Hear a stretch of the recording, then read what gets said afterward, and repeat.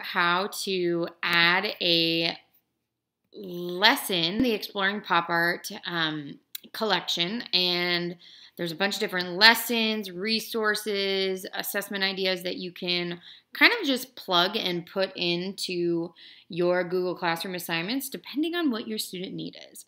So I'm going to continue with this pop art lesson here, and so when I click on it, it's going to take me to the detailed lesson. So there's a variety of ways that you can put this in here. And what I'm going to do is, my students probably don't need to see this first part of it here, but I'm going to go ahead and I'm just going to download the lesson plan. And when I download the lesson plan, it will take me to a form that looks like this. And I'm just going to actually plug this into my Google Classroom assignment because, it's good for to outline what students might need to know, but they really might benefit from the steps that are broken down. 1, 2, 3, 4.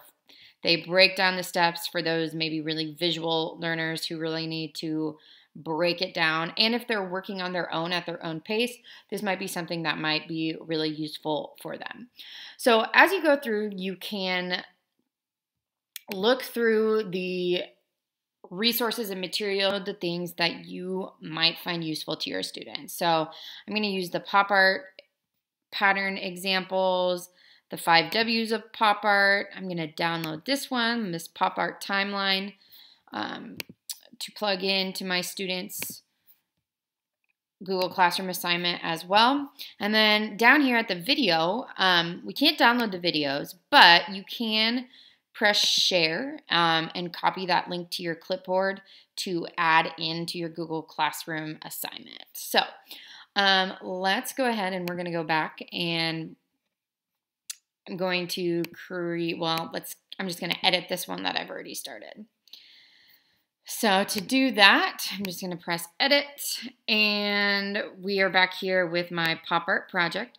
So the first thing I'm going to do is I'm going to actually add that video link that has been copy and pasted. So I just add the link and there is the pop art video. So here I'm going to add in all my resources first and then set up the instructions for my students. So this would be kind of my introductory activity that I'm going to have students to do.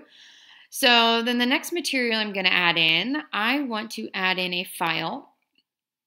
And I'm just going to drag these in from the bottom because I want that pop art timeline. I want that pattern example, the Andy Warhol artist bio, and the 5 W's of pop art, and the pop art selfie. So just like that, I'm able to add in 1, 2, 3, 4, 5 different PDFs. Now that might be overwhelming for your students depending on what the lesson is. So just make sure that you are keeping that in mind. So I'm just going to upload them.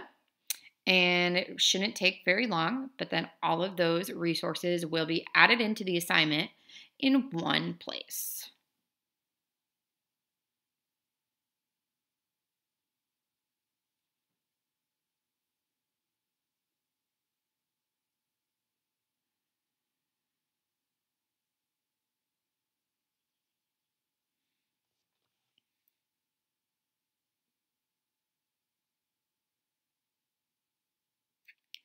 Okay, so now that those are all in there,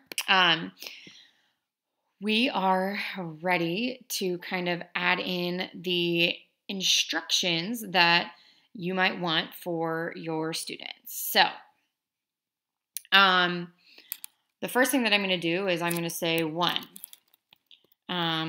watch the what is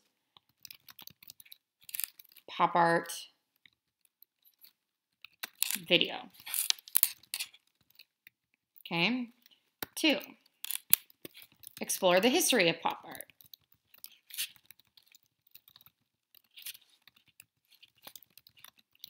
Using these resources.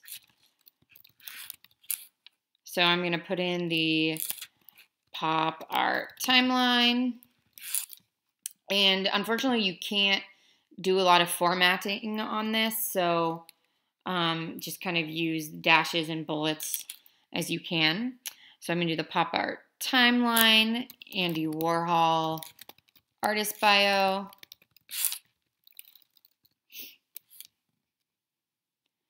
five W's of pop art. Okay, so then from here, you might want to add in, this is kind of where the flexible nature of flex curriculum comes into play, is you can add in, maybe you want your students to have a reflection assignment or something like that. So you, after completing this step 2, you could say, write a 2 to 3 sentence response of some of the things that stood out most about the pop art movement. Okay, so now that can be kind of cool. You could then add in a Google Doc link here if you wanted students to fill that in. But you can get, that's a little bit more advanced, but you can see how some of this might set up, and it's just nice because it's all in one space. So then from here, you could say, okay, now you've explored your pop art things. The next thing then would be to view the pop art selfies lesson.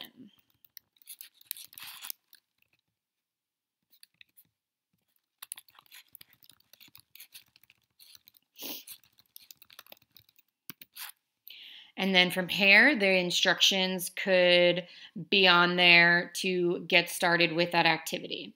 So then once you have all that in there, now depending on what you're doing in your classroom, if you're doing all virtual learning, you could totally create a video and add this in on your own based on how you would do an in-class demonstration. You can just record that and upload that on here so that students can access it at any time.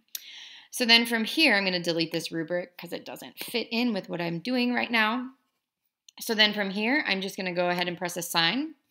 And that assignment will then be assigned to all of my students, and all of those resources are added in here to view.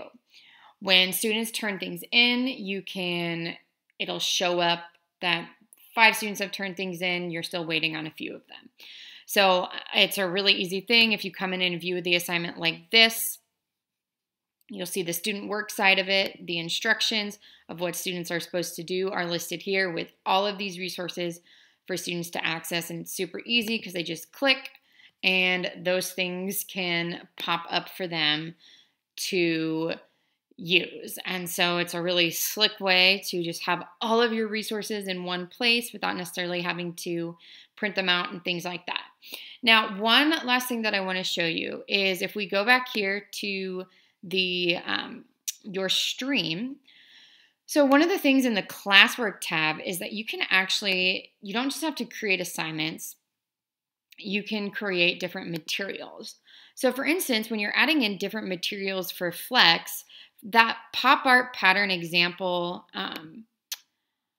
so those pop art patterns, that might be something that students use as inspiration all throughout their art class, and it might not necessarily just be related to this pop art project. So you might want to create materials. And so those just store in a different place and can act as a bank of resources or downloads for students to just kind of go back to over and over again. So then you can describe them here, but you really don't need to do that. You can add a topic if you would like to, but I like to keep all of my materials together so that here students could just say, oh, I remember looking at that, and they can just view the material and they have that inspiration there, and it's not necessarily tied to an assignment, but it's just a good bank of resources there. So that's just a really simple, easy way that you can use the Flex curriculum resources to integrate into your Google Classroom classes.